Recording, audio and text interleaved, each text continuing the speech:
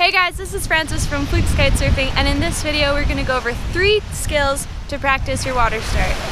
These 3 skills are really going to make your water start a whole lot easier. It's all about kite flying, and like we know, kiting is 90% flying the kite. So even though we have the board and it's time to do the water start, it is all about flying the kite. So these 3 skills are going to help you get there.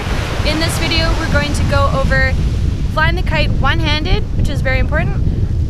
Continuous kite flying, which is really the key to success in the water start, and how to stop the kite at various positions in the clock. So those are the 3 skills we're going to cover in this video. We are down in front of the Robinson Club in Cape Verde. If you're looking at your next kite destination, this is probably the ultimate place to come, and Cabo Verde should be on every kiter's list. It's got all-time conditions, and here you can kite out right in front of the resort. They've got an awesome water center. Gear is included, so that's super cool, and the resort is gorgeous, so non-kiters are going to have a really nice stay here as well. So we've got the perfect conditions to practice these skills for a water start, so let's get into it. Alright, so skill number 1, flying the kite one-handed. This is a really important step to get to the water start because we need to walk down to the water, pick up our board, body drag away from the beach, all while flying the kite with one hand, and then we need to bring the board in front of us to get our feet in the straps or on top of your board if you're doing it strapless. The wind is super light right now, so I have to keep the kite pretty busy if you see me jumping around. So let's go over how to fly the kite one-handed. So flying the kite one-handed, we're using our top hand to fly the kite. So if we're traveling in this direction, we're going to have this hand on top of the bar. To travel in this direction, the kite needs to be between 12 and 45 degrees. But what I find is best to move around the beach more easily is to have the kite about an hour off 12. It's a bit higher. You kind of want to avoid 12 o'clock because it's really easy for the kite to luff out of the sky. If the lines lose tension, it can flip inside out. So having it just an hour off 12 is going to be easiest. Top hand to fly the kite. When it's time, when we want to go pick up the board, it's going to be easiest to have the kite a bit higher so you can bend down and pick up the board. If the kite is too low, it really wants to travel that way. So it might be harder, well, it will be harder to bend down to get the board. So bring your kite a bit higher and then it's easy to get the board. Now you've got the board, and I find it easiest, I like to have the board upwind of me. This helps keep it next to your body rather than, and then you can use your top hand to fly the kite. You might need to dip the kite a bit lower to travel towards the water, but again, once you're getting in the water, bring your kite a bit higher so you can wade in comfortably. You know, you're not getting dragged out to the beach. So yeah, then when you're in the water, you wade out, you've got your board, and you can drop the kite lower so you can body drag away from the beach.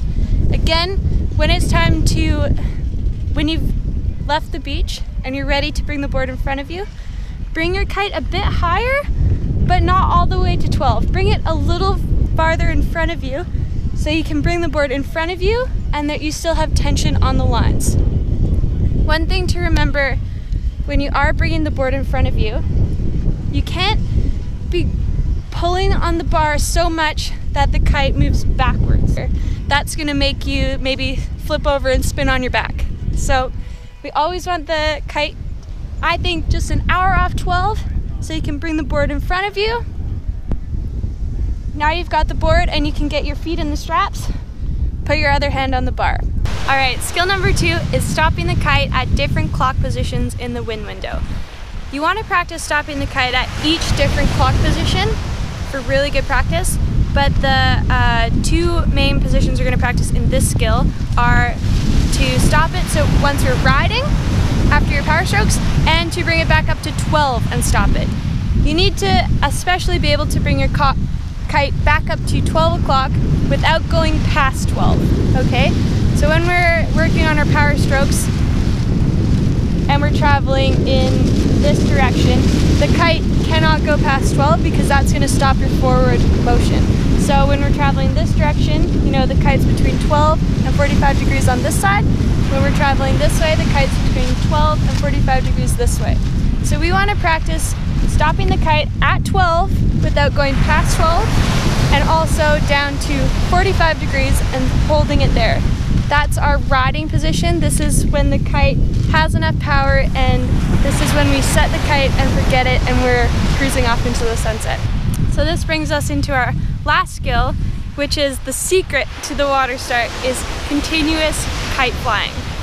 Okay, so when we're doing the power stroke, it's not just one dive. You know, the most important thing is that you bring the kite back up and then you do it again, back up. When you're flying the kite back up, it actually gives you lift. And this, I think, is when I really get pulled out of the water. So you send the kite first, you have to fly back up, and then that gives you the lift to stand up, but you have to keep doing that. Okay, so usually a water start takes 2 to 3 power strokes before you can park the kite, like we just talked about in the last skill. So to do the power stroke, we're gonna start with the kite at 12 in this example.